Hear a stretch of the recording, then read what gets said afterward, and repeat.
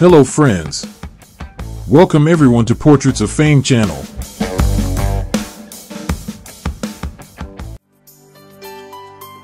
I will try. Wild dog, she's got the look. She's got the look. She's got the look. Sad ending and a hard life, but her beauty, talent, and great classics will live forever in the hearts of fans. Her life wasn't easy at all, but she managed to form one of the best bands in history. International success came to them thanks to a coincidence, and in the end it became an example of courage, struggle, and strength in the face of adversity and the will to live. This is the memory of Marie Fredriksson of the band Roxette. To continue, I recommend you to subscribe and activate the bell so you don't miss out on valuable information like this today, okay?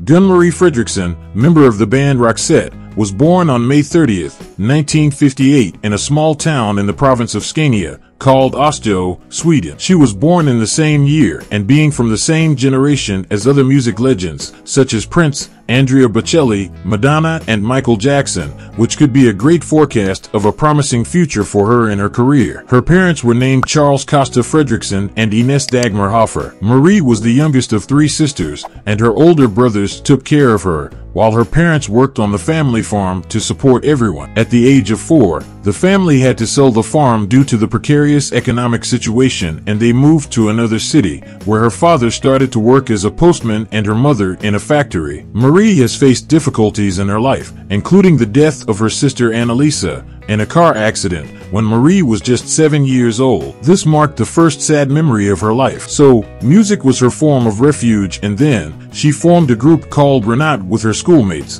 where they dubbed songs from famous groups. This helped her avoid the bullying she suffered in elementary school. Her brothers also practiced singing, and she learned to sing and play various instruments. In addition, they bought records to listen to the most famous groups of the moment, thus sharpening Marie's taste for music even more. The first single he owned was with the song Valerie, with the band The Monkees.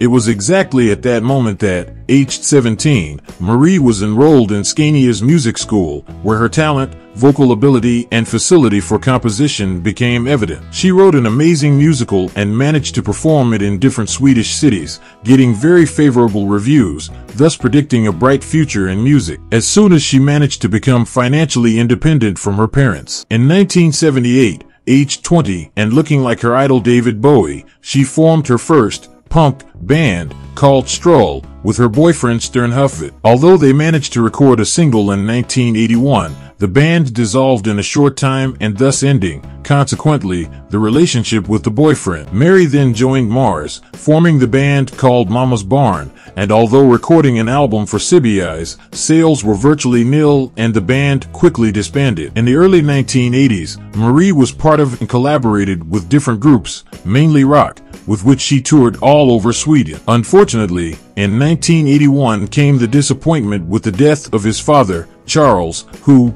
in addition to being an alcoholic, also mistreated his family. On the other hand, luckily, Charles was always passionate about music, so much so that he had and played the violin. As he sang very well, he even rented a piano for the family to practice, and that sharpened and stimulated the musical taste of the youngest, Marie. And that was the start for her to become the great legend of world music. In May 1984, Marie released her first solo song, and soon after her debut album titled Hedvind, where she received good reviews. It was then that she decided to double her workday.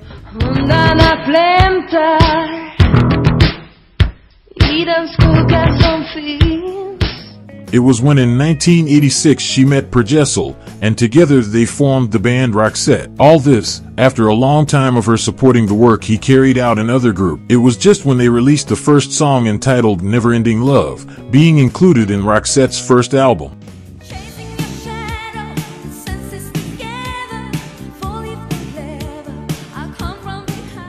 Pearls of Passion sold over 300,000 copies, but was not widely publicized. Marie's international success came shortly after the release of her second album, called Look Sharp, in 1988. Mixing musical styles, she quickly entered the Swedish charts, bringing the songs The Look, Dressed for Success, Listen to Your Heart, and Dangerous. Never was a queen, tasted like a raindrop. She's got the look.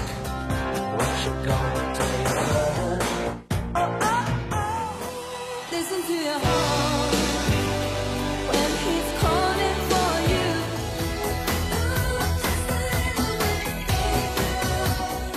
In this way, Roxette became one of the most popular bands of the 90s. And now, from that moment on, we have one of the band's greatest curiosities and revelations, where the key turn to promising success took place. However, this initial success in Sweden with the new album did not seem to have a good impact internationally. Then everything would change, thanks to an incredible coincidence involving an American student. He, Dean Cushman, was doing an exchange program in Sweden and heard the song The Look on the radio. He liked it so much, he ended up buying the album and taking it home with him. When he got there, he took a copy of the disc and gave it to KOO Radio in the city of Minneapolis, Minnesota. As soon as they started playing The Look, success was immediate and the song was requested dozens of times a day. Little by little, like a fever, it spread from one radio station to another. It was this silent, sneaky event that sparked Roxette's success in the United States and eventually the rest of the world. The members of the duo heard about this story and met with Dean in person, and this happened on several occasions. The single The Look was a huge hit in 1989,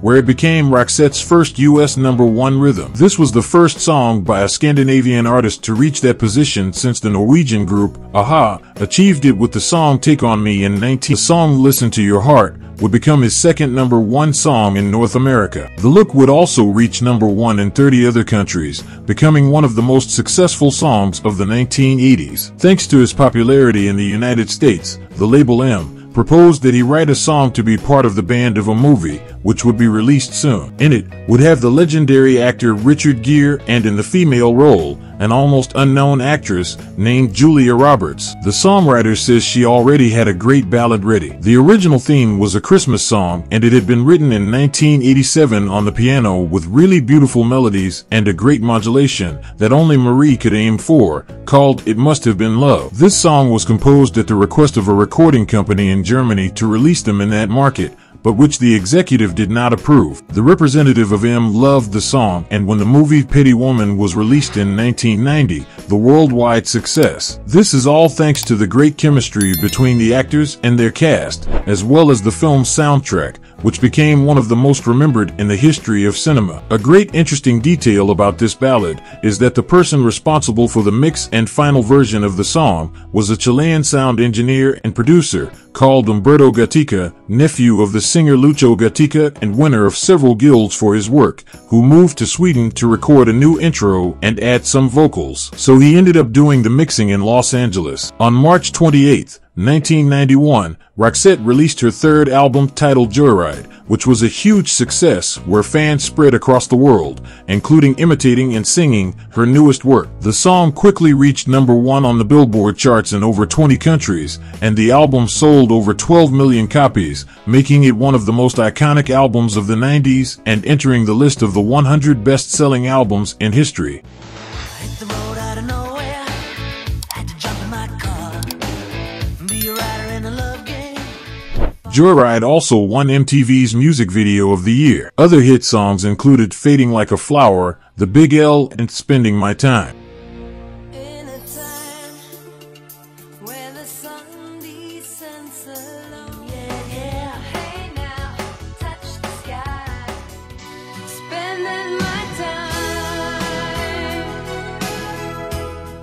While Roxette was touring Latin America, enjoying her incredible fame, rumors began to circulate of a romance between Marie Fredriksson and Gessle, but both always denied that there was anything more than a working relationship and friendship. Gessle has described their relationship as brother and sister since they met in their teens, and he believes it was beneficial to their work together. In 1992, they released their fourth album called A Work of Life Songs, recorded during their first world tour with which they visited 4 continents and gave 107 concerts, with the presence of 1,700,000 people. In 1993, they released the song Almost Unreal, Coming from the cold and put that cold. which was used in the soundtrack of the movie Super Mario Bros. Unfortunately, the production was a terrible failure at the box office, but the song was very well received and reached the top of the UK charts. On April 29, 1993, Marie's first daughter was born, who was named after the singer's mother, Ines. The girl's father is a Swedish musician, Michael Bolio's, who was a year younger than the singer. Marie stated that if she hadn't met Michael in the early 90s, she wouldn't have been able to keep the same pace for long, as depression and other problems with fame caused her to fall into depression, where alcohol abuse it was too big and she only managed to stabilize with Michael. In 1993, Roxette continued making history and recorded Unplugged, special for MTV and Stockholm, to honor the network due to the group's great success. Comparisons with ABBA, the most successful group in Swedish history, were inevitable. Although the members of Roxette claimed that it was not as big as the group ABBA, the truth is that Marie came to sing some songs with Frida, one of the members of the legendary band. In 1994, Roxette's fifth album, Crash, Boom, Bag, the most successful song of this work was Sleeping in My Car. Michael and Marie were married on May 21, 1994, and an intimate ceremony attended only by their closest relatives at their wedding. Members and band members were not invited. This fact surprised Marie at the time, due to the repercussions surrounding the subject. Disappointed, she even spoke about this decision in her autobiography, saying that at the time, she just thought the marriage was private. That was the most important thing at the time, she added. At the end of 1994, they started their second international tour, in which they performed almost 100 shows in Europe, Asia, Africa, and South America. Furthermore, they toured China and became the greatest Western band to visit this legendary country. In 1996, they released an album with ballads in Spanish, which included a total of 12 of Roxette's most successful songs, sung entirely in Spanish. Marie received rave reviews for her good Spanish pronunciation, and quickly, the album sold over 1 million copies. She received platinum records in Spain,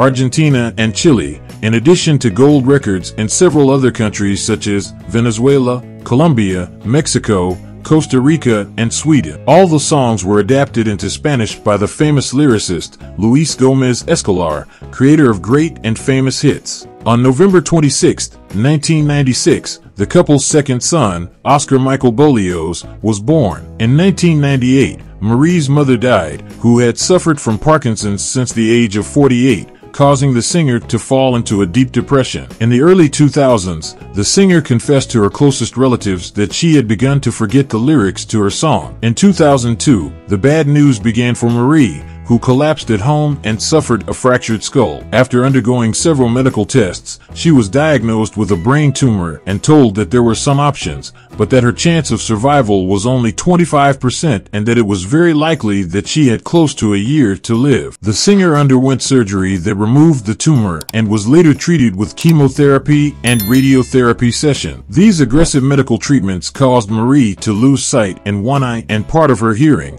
as well as seeing limited mobility for an extended period of time. In 2003, King Carl Gustaf of Sweden awarded Roxette the award for the best Swedish band since the worldwide success of ABBA. Upon learning of this diagnosis, her husband redirected his musical career to work almost exclusively with his wife and support her unconditionally. In 2004, as a therapy against Cranko, Marie edited with her husband the album Change, which would become her husband's only work in English. In May 2005, Marie announced that she was free of the disease, but it had not actually gone away. In this way, she needed to continue with the treatment, but due to the strong doses of radiation, her brain was damaged to the point of forgetting how to speak, read, or walk, feeling extreme pain. Despite the serious consequences of the disease, Marie fought to the end and never stopped working, even releasing a solo album with Roxette. In her later performances, she appeared seated and leaning on an elegant cane,